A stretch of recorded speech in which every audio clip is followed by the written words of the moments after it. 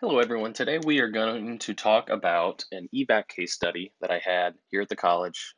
This vehicle was a 2008 Avalanche, and just to walk through the process of here's a pretty common concern, pretty common diagnostic process, but just to highlight the sequence that we should go through, so that hopefully we can learn from it.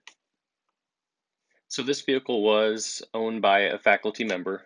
He came to me and said, "Hey, I have a check engine light.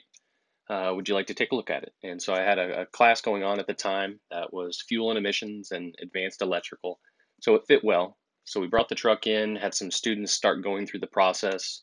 And so, of course, we started with verification of the concerns. So we went to the truck, brought it in, saw that the check engine light was on. And so we went to our tool cage, grabbed a Tech 2 for this Chevy product, right? Just right at the height of the Tech 2. So a Tech 2 plus the Candy module, came back to the truck, and we read the DTCs. When we read the DTCs, we found that it had just one code, which was a P0455. And so the description of that code is an evaporative emission large leak has been detected. So off the bat, we know that we've got an EVAP issue. We know that it's a large leak, and so any kind of gross leak like this is typically fairly easy for us to find. But we want to start this process with understanding exactly what happens. And so let's go over to service information. So here I've pulled up all data, and I'm going to go ahead and select my 2008 Chevy truck. It's a four-wheel drive Avalanche 5.3. Go to the home screen. I want information about DTCs. I know I've got a P code, and it's a P0455. Scroll down and find that code. And so then here we're met with this general outline. All data does a good job of utilizing GM's SI information. And so I want to pay attention to the circuit and system description and really read through that and understand what goes on in the system.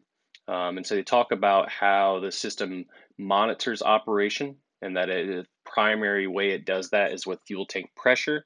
And so ultimately this code was set, and the condition was that we didn't see the calibrated level of vacuum occur in the amount of time that we wanted it to happen. And so we can actually reenact that test. So we can go back to our Tech 2, and we can go to special functions within the PCM and then do a purge seal test. And so here I've got a screenshot of that purge seal test. Unfortunately, didn't make a video of going through this process. And if you've been through this test before, you'll notice the engine speed is at 0. So what we did, you start and idle the truck, and then you basically close up the EVAP system with the vent valves, and then you command the purge valve open to allow a vacuum to be pulled on the fuel tank. And the idea with this is that it goes through this process and sequence to determine that the vent valve duty cycles work properly, the purge valve duty cycle works properly, and then we modulate and add vacuum to the system and watch does that vacuum build by monitoring the fuel tank pressure sensor. And if pressure builds, we let that build to a specific point.